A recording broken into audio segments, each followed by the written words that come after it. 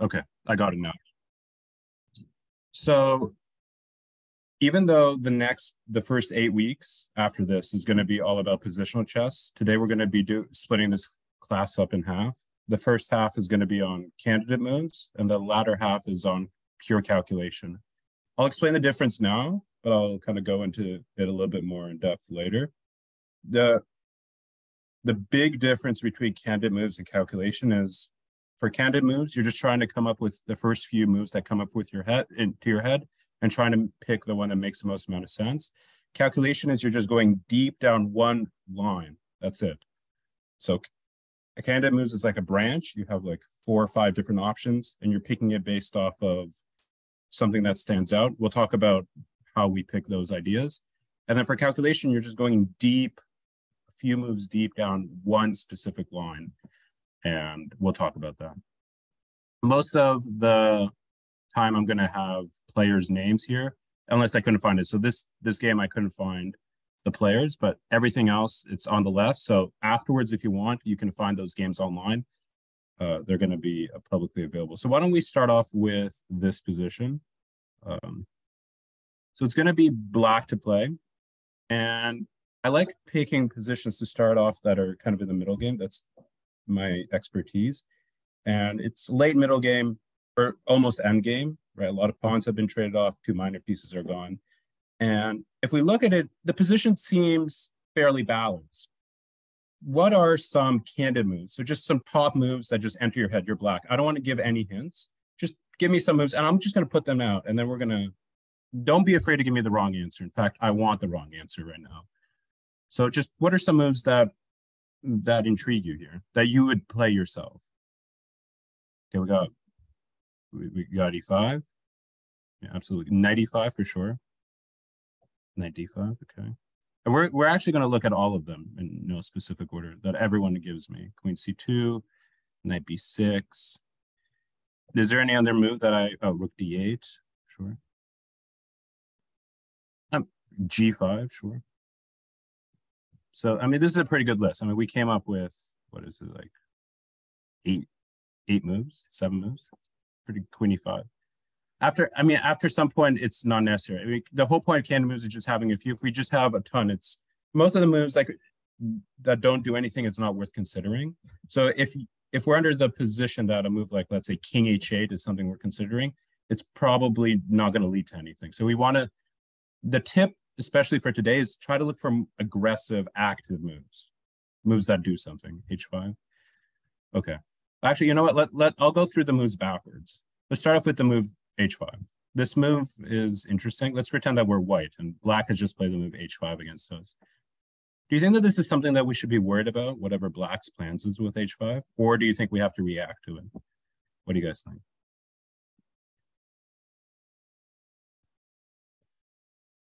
Does h5 have some sort of threat that we have to worry about? Or is there nothing here and we could just do our own thing? Okay. Yeah, I would probably agree with all of you. H5 on its own doesn't really threaten anything, nothing that we should really be worried about. So that means that we have the ability to do whatever we want.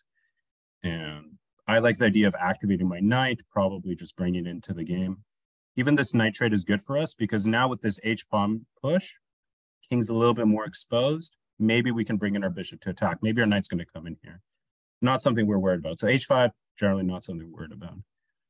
Okay, queen e5 is a very basic idea, very, very logical one, right? We just want to trade queens. That's what black's thinking. Is white welcoming a trade of queens, or do you think white wants to avoid it in this position?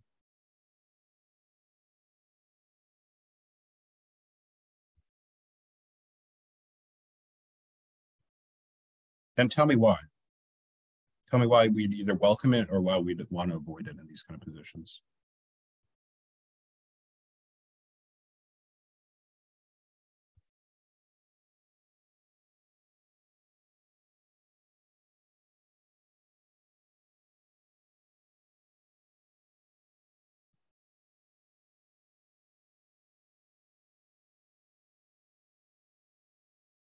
Right, you're actually mentioning a lot of good points here.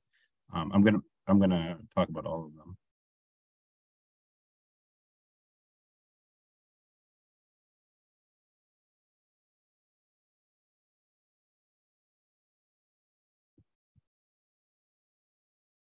Black has just put their queen on a very good square. Obviously, there's no debate about that. This queen is very nice. We could avoid it. We could also accept it. Here are a few responses that you guys gave me. We should just avoid it. A lot of you are worried about the structural change that will happen, right? If we do nothing, they're going to take, and that means that we might have double pawns, might not be something we want. And conversely, if we take the queen, that means we activate their knight. So maybe we'd want the queens off, but the problem is we're going to make some concessions if we trade queens. On the other hand, we have a wide open bishop.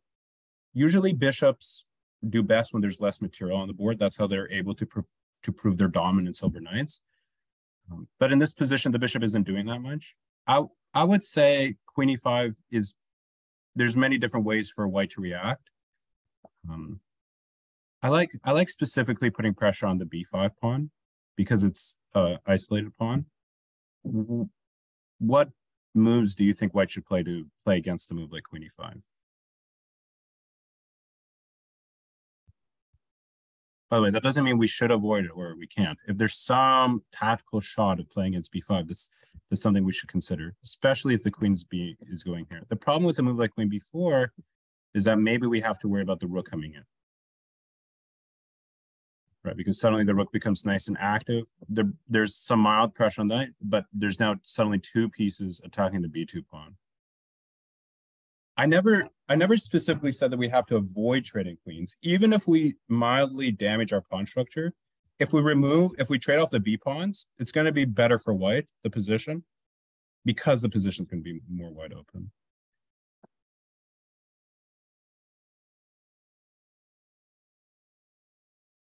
Yeah, taking is completely fine here. And how can we now put pressure on this pawn?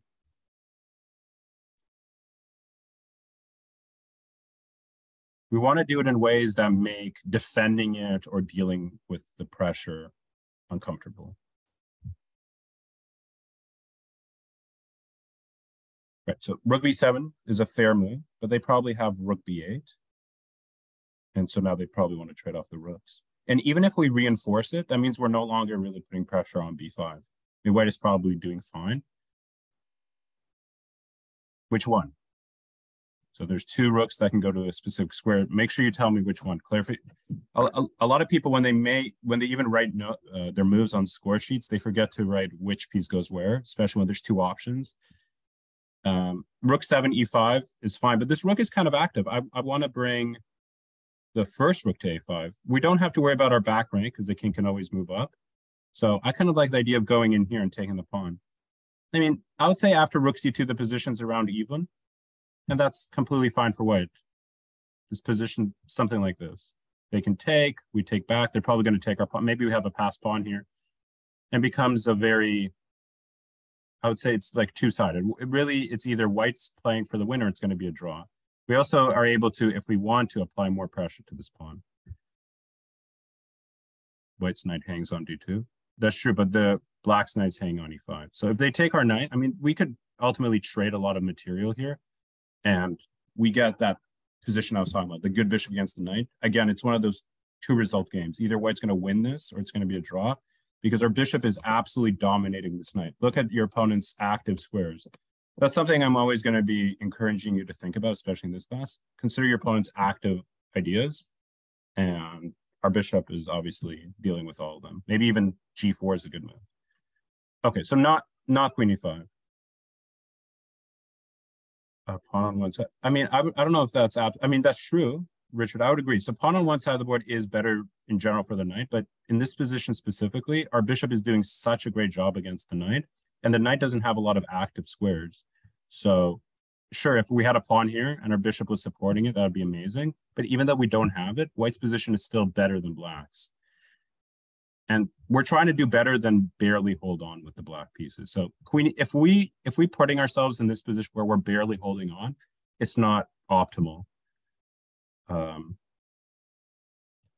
Okay, what other move did we consider? Okay, so g5. right? This is a very interesting move. If we look at it, it weakens the king. But what is the only move for white here that doesn't lose material? White only has one move.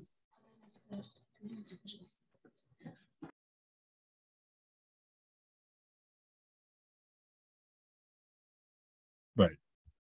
David, that's right.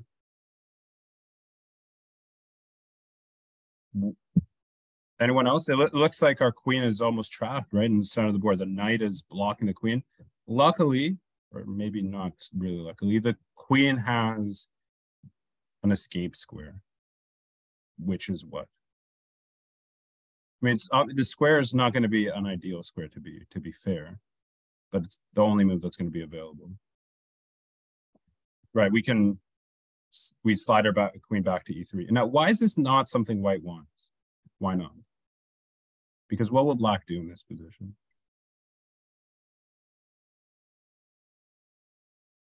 It'll take.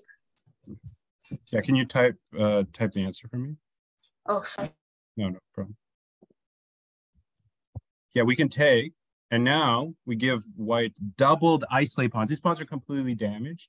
And not only are these pawns damaged, it's also black that plays first in this position. So we change the position up. Here, let me flip the board. How should black play here? Again, look for aggressive moves. And in this case, we could just deliver a double attack to basically win material.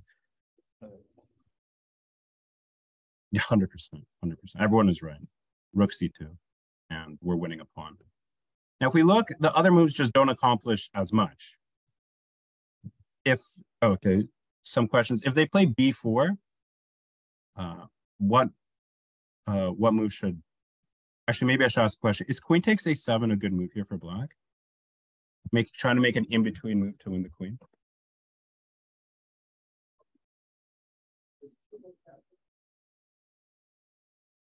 No, it doesn't work because white can make an in-between move. And they can take the pawn with check, and then they'll take our queen. However, black has a different in-between move here, which is what? What's a different in-between move here for black that wins material? Yeah, Leo, you're absolutely right. Arkady. David, yeah.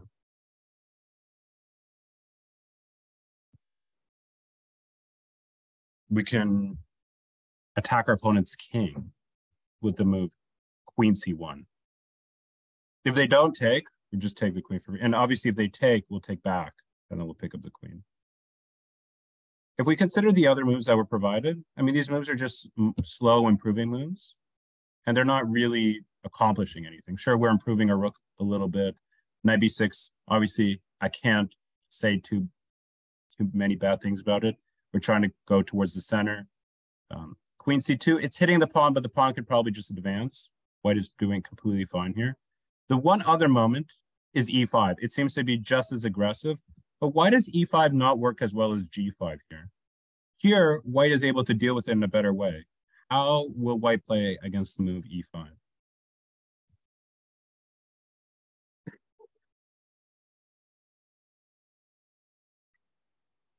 mean, there's a few options, but always look for a move that's the most aggressive, that gives your opponent the most amount of trouble.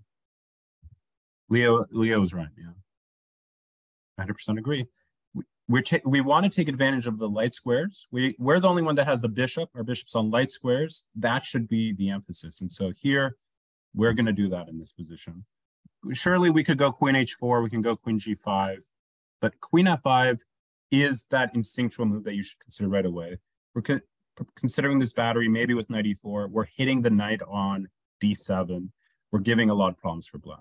So the best move is the move g5. It is the move that just wins on the spot. On the internet? Okay. Let's move on. Okay, let's do this. Let's do this position. Before I even ask for candidate moves, it is white to play. What is black threatening? What is black threatening?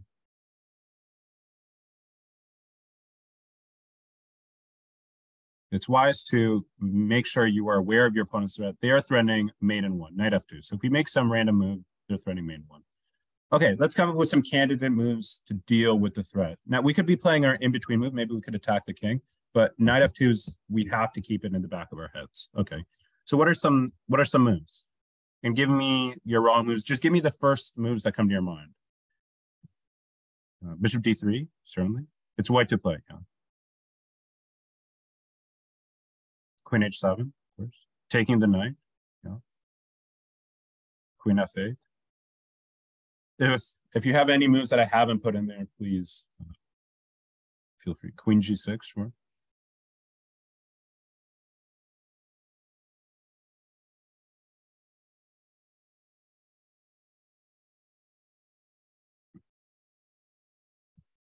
h3.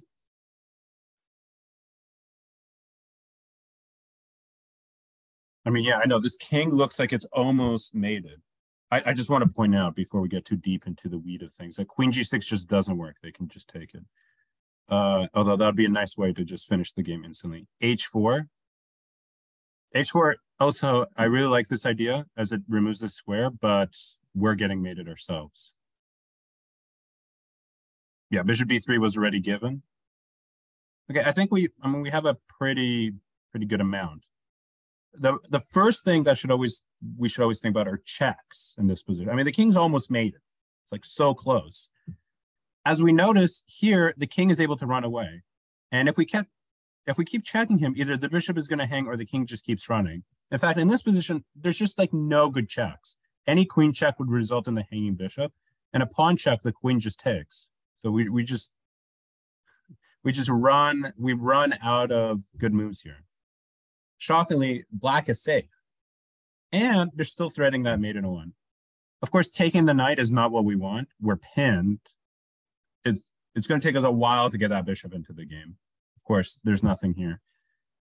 Let's look at other very aggressive moves. Queen f8 check, again, falls into that same issue. I just go here, and you have no good checks. There's nothing good, and I still have that same threat. The other move was bishop d3. Queen f8 here, queen takes c5. You are stopping knight f2, but then your bishop's hanging. So even though you could take my knight, for instance, and then take the pawn, even if we would agree that this position is not winning for black, you're definitely not achieving anything because black is not losing, right? Black is at worst holding. At best, they might just be winning on this pawn. Maybe there's going to be some way for them to mate us.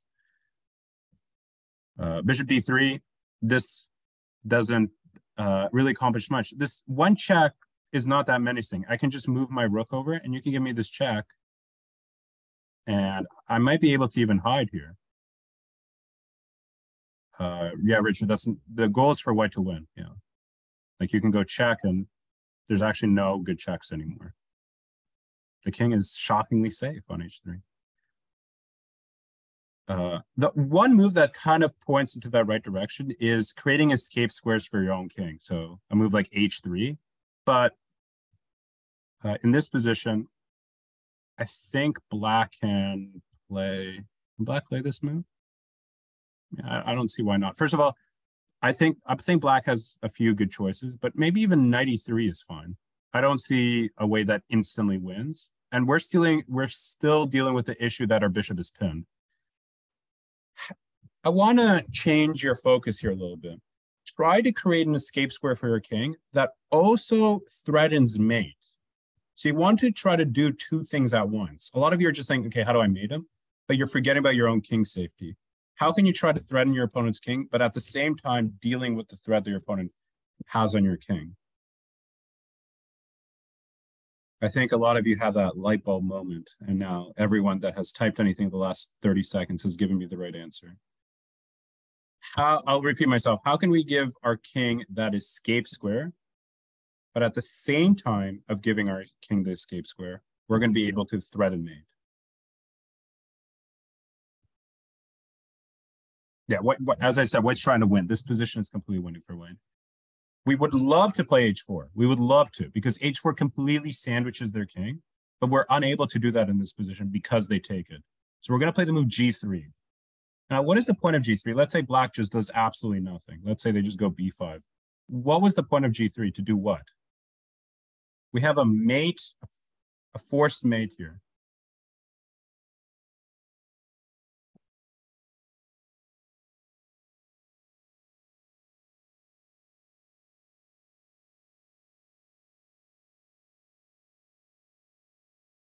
It's a mate in 2. So a lot of you are falling for queen h7, h4. This is not a mate. I mean, we're probably winning the rook, but there's no mate here. The king is able to run away. And in fact, we might have to be worried about our own king safety. This is the ideal way of mating is queen f8 check, because now the only move is king g5, in which case we do what? Yeah, Richard, you're 100% right. Yeah, Arkady, you're right. Yeah. What is the maiden one in this position?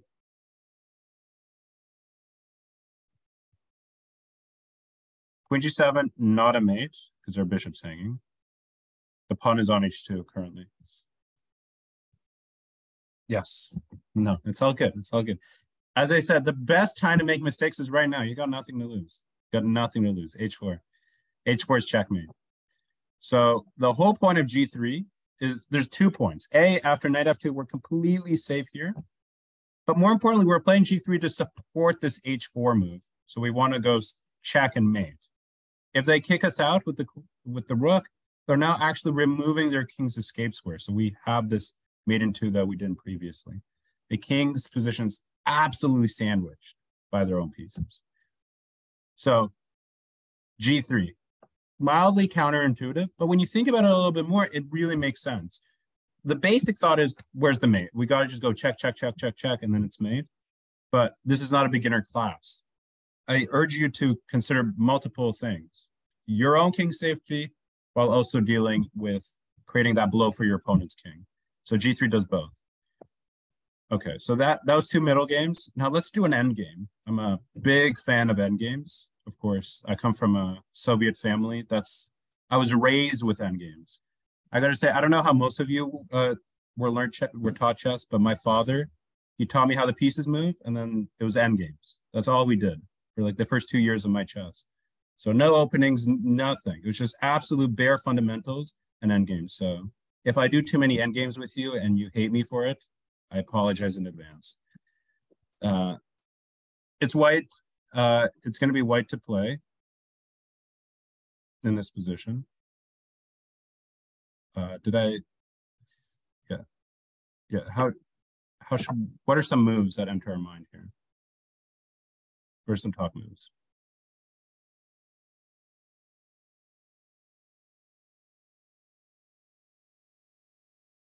Of course, h7,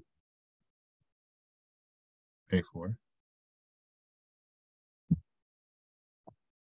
It seems like everyone is attracted to h7, so we have to take a look. I think we need to talk about h7. h7, it's the first move that comes to everyone's mind. We're 1 move away from queening. It seems like black is going to resign. Their king is not even in time to try to mate us. But this position is actually a draw. Can someone tell me why? I love giving positions where everyone gets excited. They're like, oh, it's got to be this move. It's going to be so obvious. And then I give it to them, and I just see the color leave their face. Rook c1 check. And there's actually no way to avoid the perpetual because our rook is going to be consistently hanging. We can go, let's say we move here. Okay. If we move our king out, they'll just take the rook and manage the pawn. So we have to defend it. Doesn't matter where. They go check again. We go back. It doesn't matter where. They go check. And white now has to continuously defend the rook. And when we do that, that means black is able to deliver that perpetual. This king on g5 is actually doing all the work of ensuring white king is not able to go anywhere. It's a draw. Shocking. Absolutely shocking. This shows the point, very important point about endgames that you guys all should be aware of. King activity, so important. So important. So there's nothing for white to do. This position is a draw. Okay. So we had to look at h7. I know I couldn't say don't think about h7. We had to just do h7 first. So no h7. We obviously want to promote our pawn, one of them. What are some other moves that come to our mind?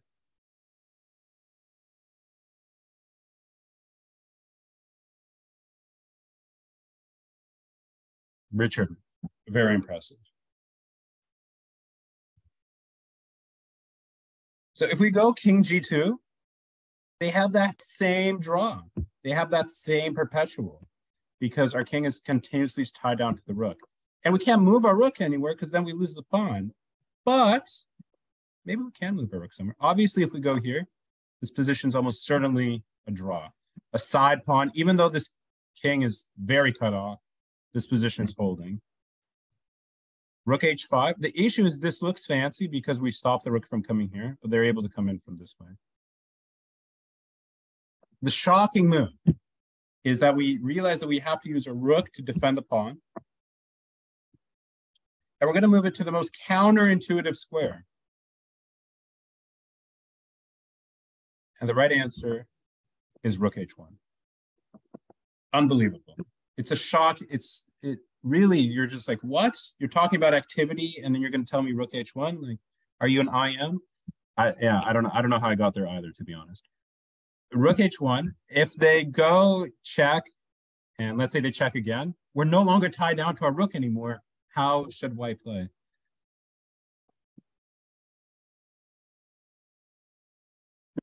Absolutely, absolutely, David. Yeah, Leo, Arkady. Absolutely. Our king is attacked, but that is completely fine because we are able to run away. The question is where? We want to make sure that there's no perpetual. So you want to make sure that you run your king as far away from their king as possible. And in this position, we're able to do so. We just go king f3. I mean, okay, they can check us some more, but these are not checks we're worried about.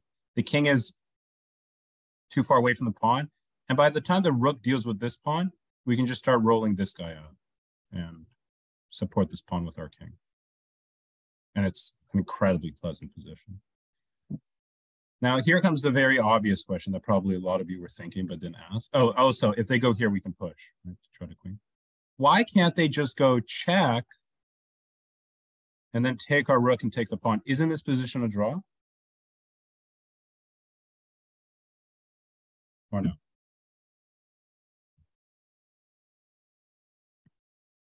There's this concept, and Richard just noted it. It's called the rule of the square. And the way you draw it is, I mean, it's basically a triangle, but you draw it like this. And if your opponent's king is not able to reach it in time, you're winning. And in fact, black is way behind. It's not even one move behind. It's much more. You'll see. So if we push, notice how black's king is it's not even remotely there. This king needs to fly all the way here. He needs to go 3 in 1 square. So he's not even remotely close. So even if it was in this position, when they take our rook and then they take our pawn, even if it was black to play, they wouldn't be in time. Because really, when we push our pawn, our square becomes much smaller. A lot of people forget that in chess, a pawn can go 2 squares forward. And the king cannot enter the square in 2 moves. It needs 3. So it's not in time. So even if it was black to play, it wouldn't be in time. So white is winning with the very shocking move rook h1. I think just due to time, I mean, I could put in the answers to these later. I want to do calculate. If we have time, we can go back to candidate moves. But let's talk about calculation. And this is going to be an easy one. Here, I'm not looking for any candidate moves. I'm not looking for you to give me a bunch of moves. I want you to just think briefly. This is really warm up. This is going to be the easiest question I ask today. How does black win? And what makes this calculation not candidate moves is I'm really just looking for one line. I'm not looking for anything else. I'm not looking for you to consider many different lines at the same time. Just one line. And this is like, I want maybe 2 moves for black. So I just want you to give me the next 2 moves for black in this position. The white pawns are going this way. Black is about to promote, but they're blocked. The pawn is blocked by the rook. Leo, well done. Yeah, Richard, perfect. Salim, yeah. Frank, Daniel, yeah, very good. Yeah, everyone's right. Everyone that has said anything is right. Don't be afraid to participate. As I said, like, you will take out the most from this class the more you say things, even if you're wrong. Don't be afraid to be wrong. I want to make it clear that this is the best place to make mistakes. Got nothing to lose. So the big issue is that the bishop is blocking their king. If the bishop was gone, we'd have this check. And so we have this bizarre looking move, almost slightly counterintuitive, is to take the pawn. And the problem is for white is that they have no way of taking it. Right? If they take with the king, we have this basic trick. How can we promote our pawn here? Rook d8 is here. So you want to make sure you always give the coordinate correctly. Rook d1 is not a check. Rook c1. Right, rook c1. And okay, the king moves anywhere, we queen. If the bishop takes, we just go one square further, and then we queen. And this position is winning. I want to make sure, especially with the fact that this pawn's on a light square, where our king is going to be able to come in. I mean, even if it was on a dark square, it'd be winning. I don't know why I emphasize that. Well, the next question is, what if they don't take? Well, actually, that doesn't change anything. We want to take their bishop. Their bishop can't move because we're going to go rook check. If they just make some random move with their rook, we just take their bishop, and they're not safe. We can just do the same check to promote. The big issue in this position was that white's king was blocked by their bishop, and we're able to distract it by taking that pawn. Very nice two-move calculation. Very good. Why don't, actually, you know what? Let's go backwards. Let's do my game. So this is a game I played in 2019 against Peter Giannatos. He runs a successful chess club in America in North Carolina. And I was playing in a norm tournament in Montreal. And this was round 8. So going into round 8, I needed 1.5 points out of 2 to get a norm. And I was white against Peter. And then I was black in the final round. I had beaten Peter, but I had lost in the last round. So I didn't even get my norm. It was quite a fun ride home. I actually did not find the winning tactic in this position. I think in this position, if you find the winning tactic, it's like +5. And if you don't, the best move, which is what I played, the second best move was like +0.5 or something. I found the first move, but I wasn't able to find the whole line. I went on to win in a rook and bishop versus rook end game. It was a 100-move game. So the first move I will show, but then I'll ask you to calculate after that. I played the move rook d8. And obviously, he's not going to take because that just results in us taking. And then what will white play in this position?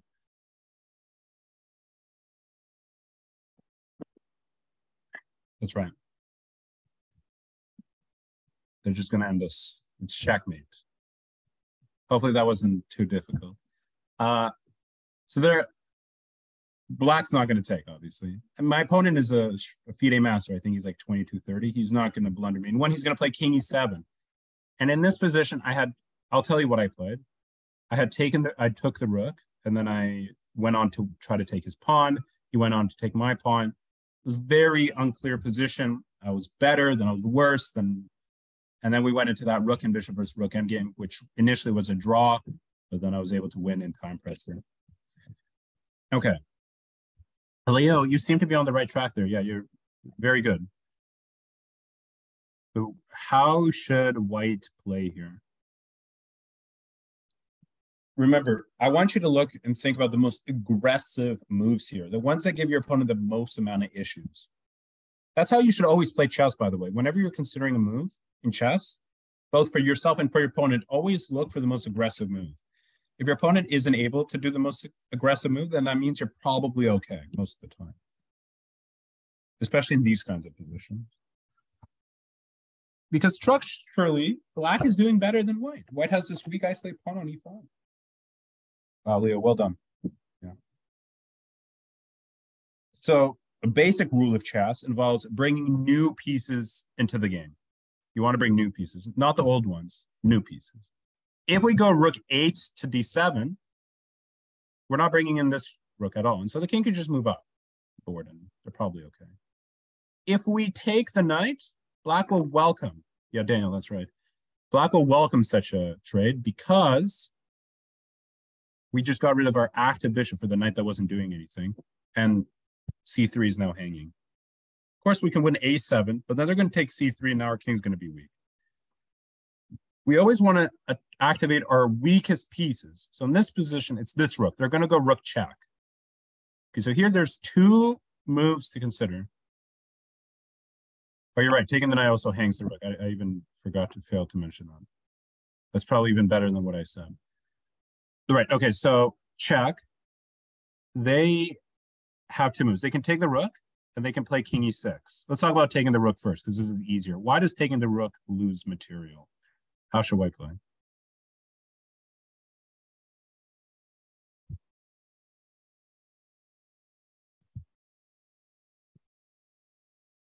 Yeah, Arkady, that's right.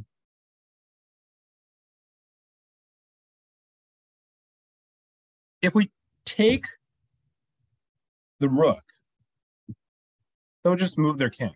And then they're going to take this pawn on e5. So even though we can take the pawn and we're threatening this fork, they'll take this pawn.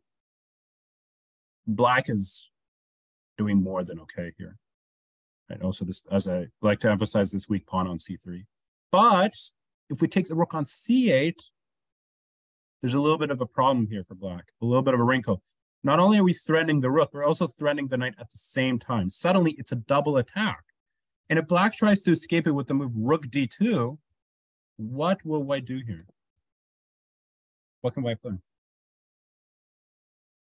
Yeah, Leo, that's right. David, yeah.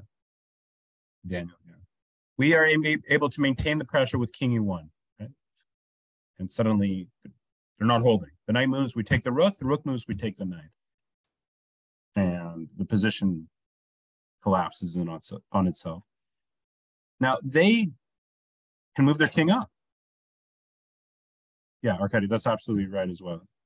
Probably a good emphasis is not only is everything here under fire, they're also having to deal with the main one, as if we are not putting enough problems for them. Okay, so they're going to play king e6. Seems like a very logical move, advancing the king, hitting their pawn. But this is still very good for white. In fact, I saw everything except for how to deal with this position. So I assumed that there was nothing here. Arkady, you gave me the right answer, and then you disagreed with yourself. Salim, yes, that is right. Have more confidence.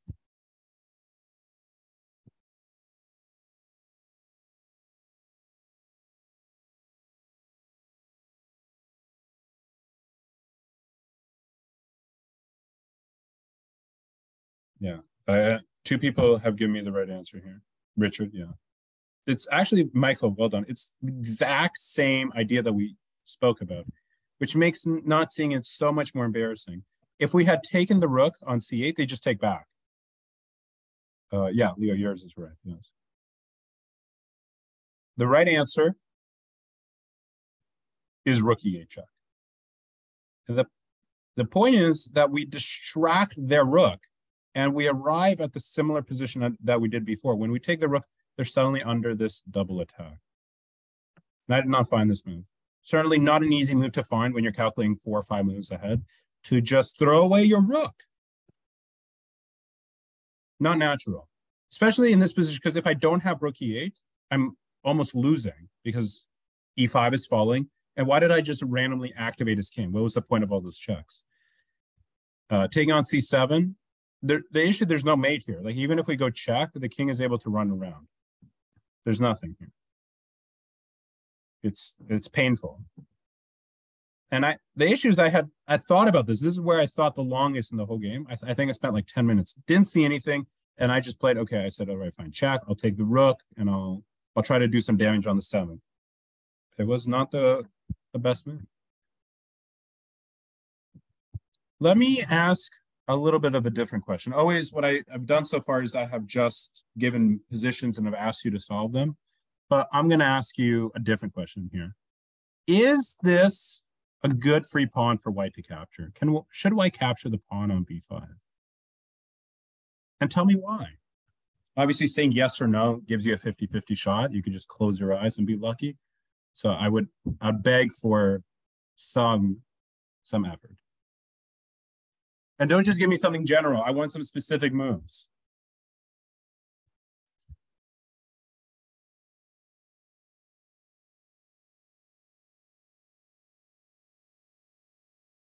Well, a check is not scary. I can just move my king up. A lot of you are just thinking, oh, there's a check on d2. Don't think so basically. Just because there's a check on d2, that doesn't mean the game's over. I can move my king. Yeah, Leo, that is the right answer. Well done. Remember, white is satisfied with a draw. They have less space. Their pawn structure is a little bit worse. Black is much more active here. Obviously, it's opposite color bishop endgame. So queen trade is going to be favorable for white. But white is just happy with a queen trade. They're also happy with perpetual. So if I can somehow invoke a perpetual, that would be great. So taking the pawn, I'm trying to get close to them. Arcadia, that is the right answer. Yeah.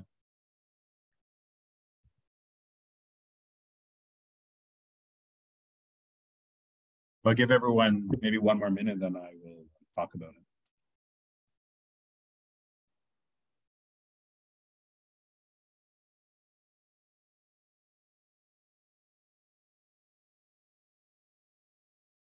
Remember, white is happy with the queen trade. So if you go queen c5, black is going to be really unhappy. I'm just going to take the queen. And even if I lose all these 3 pawns for this 1 pawn, it's going to be a draw in that bishop endgame. This is opposite color. A lot of opposite color bishop endgames are drawn.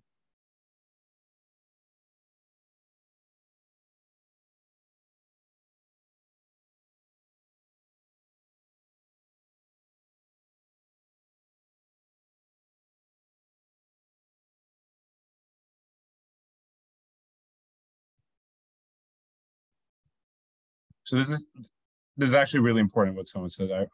It's really important to address. If I take the pawn, a lot of you, yeah, okay. So it's good. I'm glad I got a lot of different variations. A lot of you, when you guys play chess, a lot of you fail to consider your opponent's ideas. If you play the move queen b8, it seems like, wow, okay, I've just won the game. But this is your only threat. You're actually not even threatening my bishop because I can take yours. So that means I can move my king anywhere, and I'm fine. I also could defend my bishop. I also could give you a check. But obviously, if it was black to play, they'd be winning. But if white has maybe 8 moves that don't lose, we could anything here, and also any king move. So I'd probably say check is fine. Always consider your opponent's options. The mistake, especially my students make, the weaker ones or even the older ones, all of them, is that they fail to consider their opponent's ideas. They're like, okay, they'll do something and I'll win material. Check. Yeah, no problem. It's all good. It's anonymous. Only I will know who wrote it. So we'll keep this secret between you and me, okay? The rest of the class might be thinking I'm just making stuff up. Maybe I'm just talking to myself right now. If they go check, we play king h3, and it seems like they have queen e1. They're threatening mate. Don't forget about this bishop that can come and defend it. Also, we can just take their bishop with check and then slide back. White is more than happy here.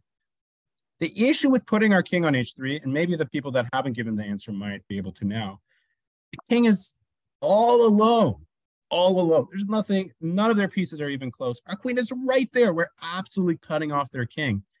So how do we bring a new piece in to win the game in this position? How should we play?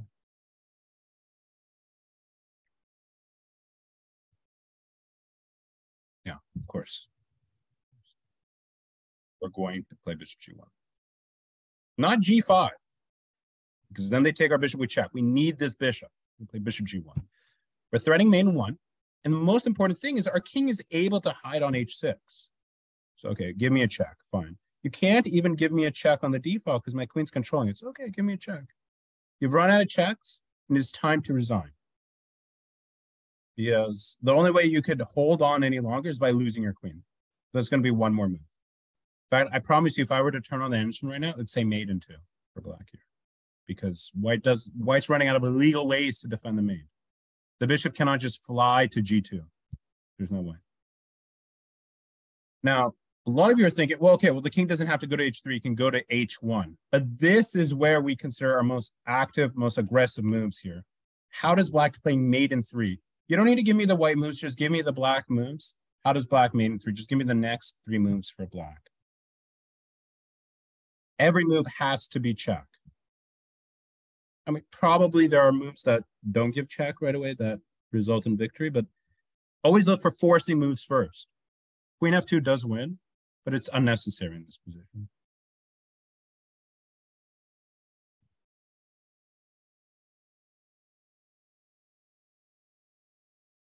Yeah, 3 moves. Yeah, almost everyone that has given me the 3 moves is correct.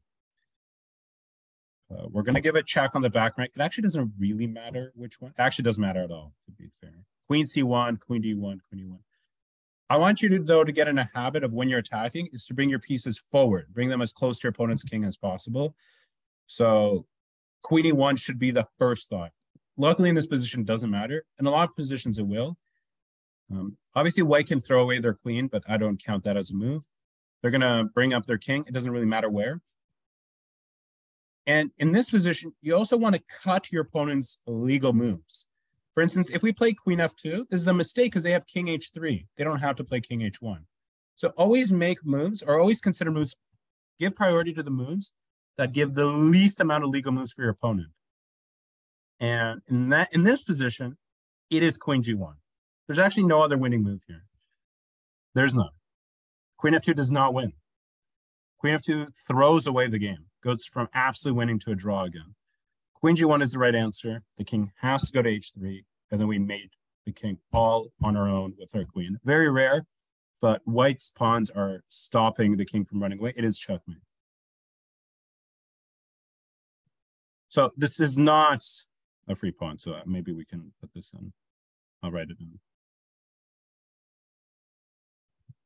White is unable to take on 5 because it will solve in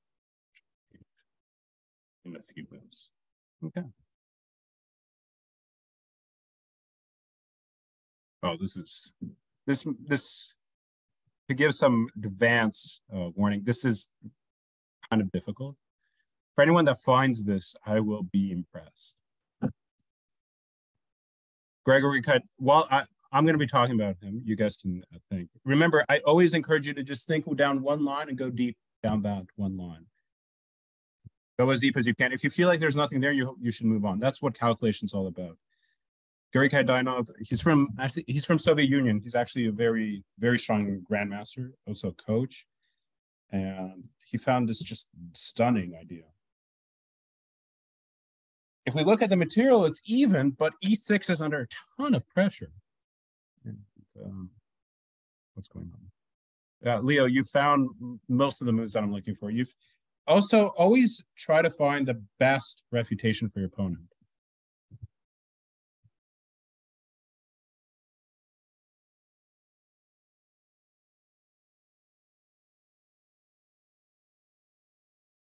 Yeah, I should address this because someone asked. If we go bishop takes d5, it seems like this move wins, right? Because if we take, there's going to be some ideas of back rank mate, right? Bishop takes this mate. The issue is that the queen is able to take. And even though we're putting our queen on pre, we're going to take your queen. If your queen moves, we're going to take your rook. Okay, you take my queen? Great, I take your rook. You take back, and now I'm just up a piece. Of course, there's also back rank issues. I don't know, Queen F7, not an easy move to find. Okay, David and Glib, well done. So Leo gave me most of it, and David and Glib, you guys gave me that whole answer that I'm looking for. Really stunning job.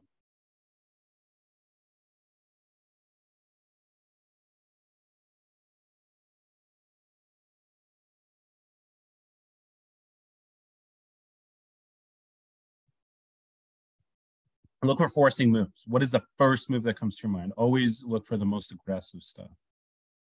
In this case,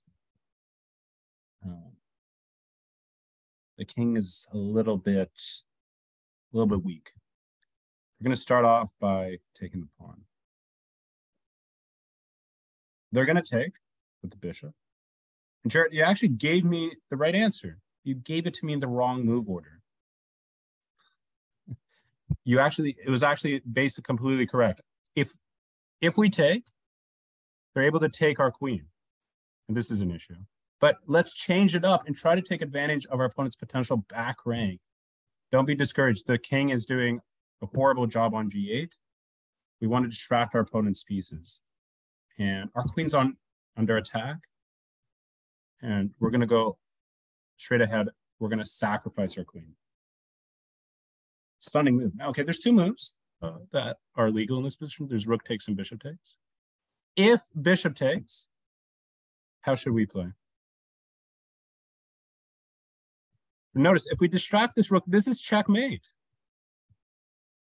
We're able to take the free pawn on d5. If they take, yes, Ricardo, yes.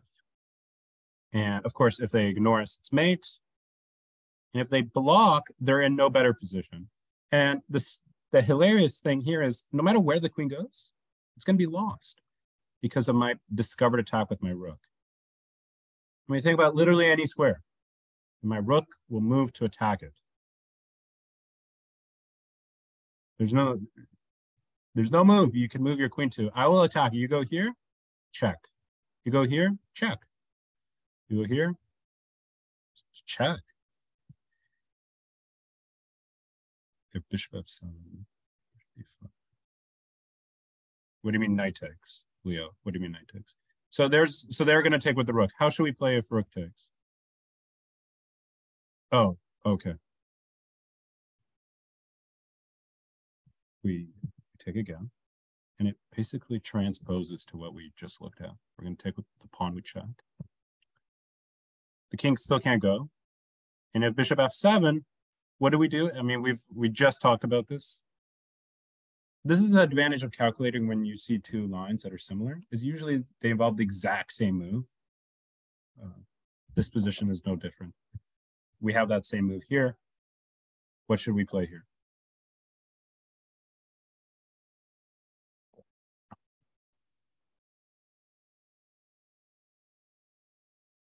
Yeah, we can just take the bishop. Again, the queen has nowhere to go, because anywhere it moves, we'll attack it with a discovered check. If they take, it's like, oh my God, we're going to have to win this somehow. We're only up a pawn after all this. I actually would disagree with that kind of thinking, because in this position, we can actually inflict more damage here. Let's see if anyone can find the best way for white to win even more material.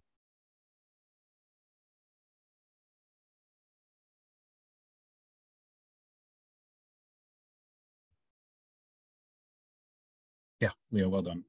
Daniel, yeah, and then what's the follow-up? I always encourage, especially in calculation, right? I'll always encourage you to do more than one move. In all my classes that I'll do, and if I ask for a move, giving me one move, you could always just luckily give the right answer. But then what's the follow-up? Okay, Daniel, yeah, that's good. And then what? Yeah, but David, that's just a trade. I'll just take it. In fact, you may even be losing that endgame if I take your knight there. I mean, you're probably not. I'll just probably move my knight away, but it's totally unnecessary. Let's start off with knight g5, 100%. You're forcing your opponent's king away from the center, right? One of the basic rules of endgames is you want to get your king in the center of the board. Going to check, hitting the king. And it actually doesn't matter where the king goes. Let's say king g6, more active. Where should we move our knight? Now? Hanging. Yeah, everyone that said anything is right, absolutely. We're going to play knight e6, attacking the pawn. If they push or defend the pawn, it actually doesn't change anything. Let's say they push. Right? And the point is that not only are we threatening this, we're going to take that too. So even knight c4 wouldn't work, because they'll be losing 2 pawns for our 1. So they're going to go c4. How should white play now to win material? And now, funny enough, the knight on a5 that never did anything continues to do nothing and is stuck amongst its pawns. Leo, why does it matter? What's the difference? There's knight d8. I mean, traps their knight, but it doesn't win material. Knight c5 and knight c7 both work. I mean, in either case, you're allowing the knight to escape. It doesn't really matter. We're just trying to win this pawn on a6. It can't move. And even if it could, then b5 would fall. I know, it seems like all that. Yeah, Richard, we'll talk about that in this right here. All that just to win 2 pawns, like why? If they take with the queen, as someone just asked, how should white play this? How will be the final variation in this position? Now you should feel confident in this position because it most likely has to do with themes that we've already spoken about, ideas that we've already brought in this position. So I'm just looking for some variation of it.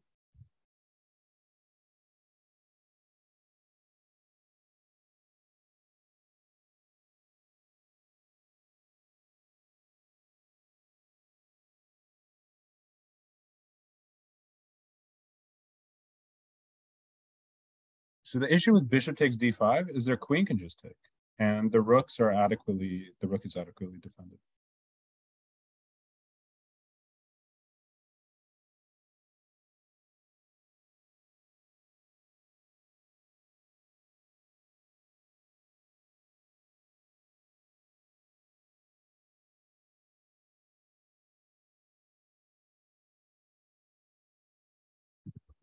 I mean, a good thing to have. I mean, I actually don't even. Yeah, Richard, I agree, and I think Leo gave me the same answer. A good thing to have in this position is kind of like a fail-safe. In this position, there's just this like 2-move quick tactic. We're able to take their queen because if they take our queen, we make an in-between move here. We don't have to rush to take their rook because the rook is going to be hanging. What's an in-between move here that we could play prior to capturing their rook? We don't have to lose our rook for nothing.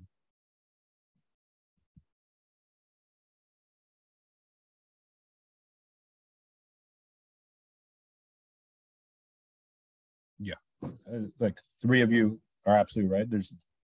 I'll wait for a few more to find this move.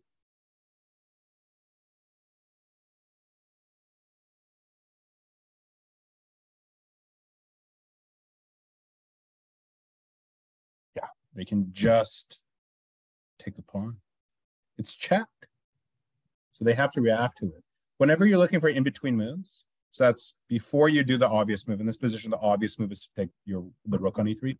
Before you make that obvious move, always consider a check or attacking something more powerful. So in this position, the only thing more powerful than or more valuable than the rook is the king. So we only have 2 checks in this position. Rook f8 doesn't accomplish anything. We're just giving up the rook for nothing. But here we can just take the pawn. And I mean, I don't see anything better for white than this position. And this position is pretty good for white. We're able to get an active rook. I really don't see why white should be too concerned. I mean, obviously, we've only won a pawn, but at least we won something. But obviously, the main tactic was if bishop takes, seemingly holding the position together. That's where black's position falls apart. Okay, let me, for the people that that came a little bit late, let me sauce you, drop the link here. We got a chance to do everything I wanted with calculation, and we weren't able to do 2 positions with candid moves. I can put in the answers to these later, and I apologize for going a little bit over time. I hope you guys don't sue me. I hope you guys enjoy that. I'm also like, I'll be here to answer any questions you guys have. One more thing before I do wrap up. I know a lot of people, specifically in this class and in general, have, yeah, Frank, my pleasure, have always a lot of questions about what are good ways to improve. So I want to just touch on that before I kind of wrap things up and then open myself up to questions.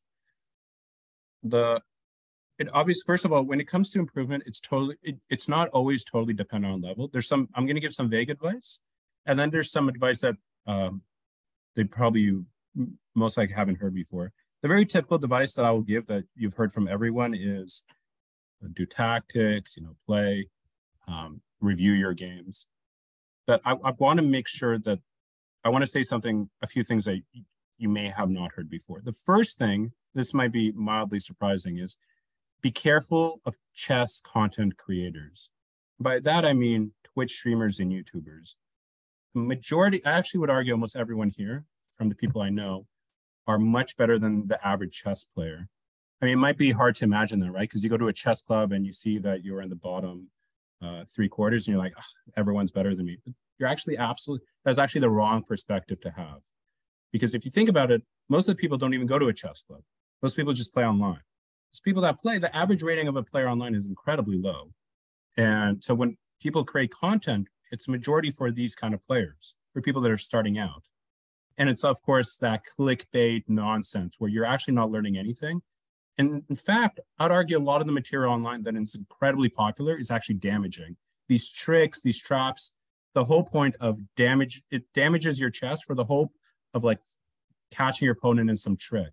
So you're going to have this one beautiful game, but you're going to have 10 games where you're just starting with a disadvantage.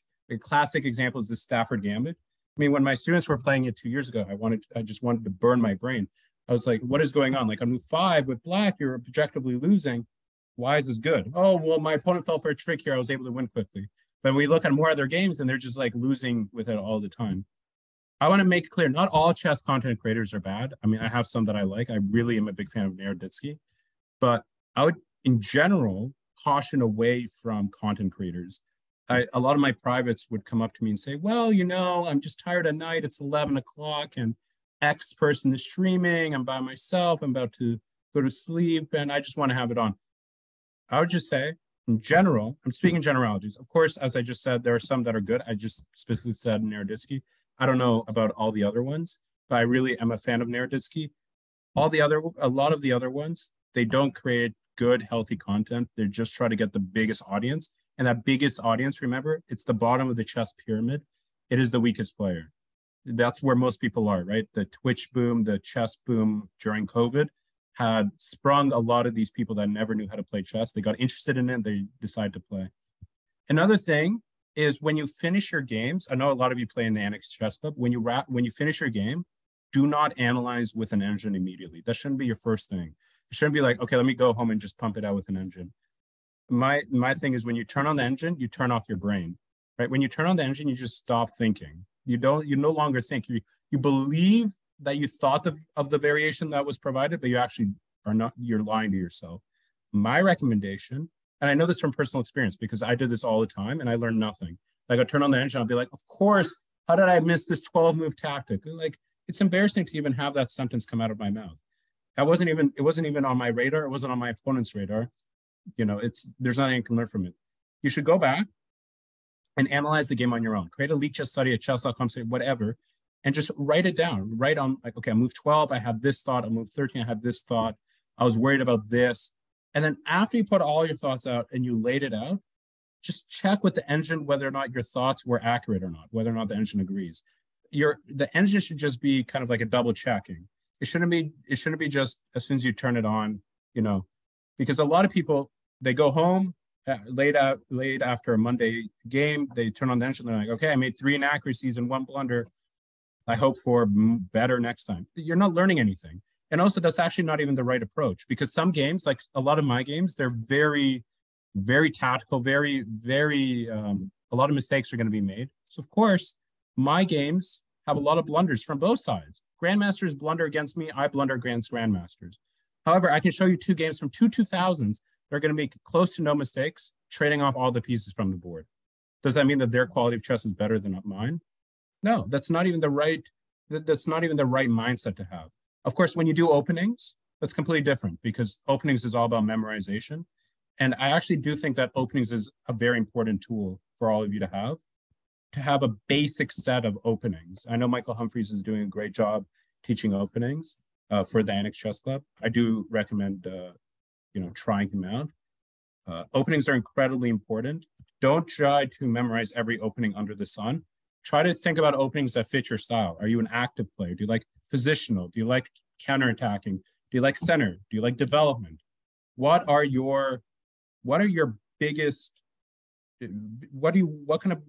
of positions are you most comfortable with?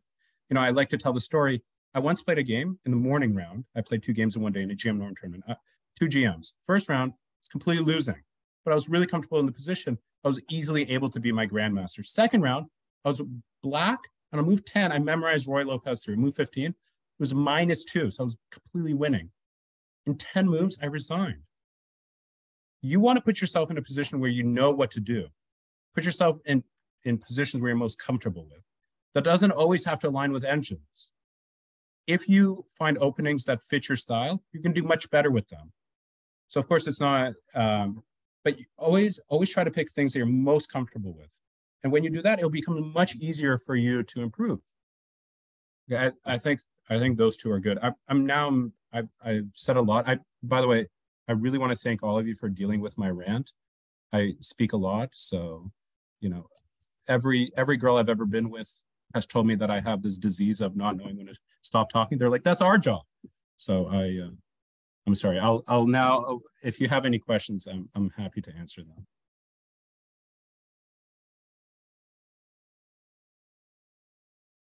You're welcome. You're welcome.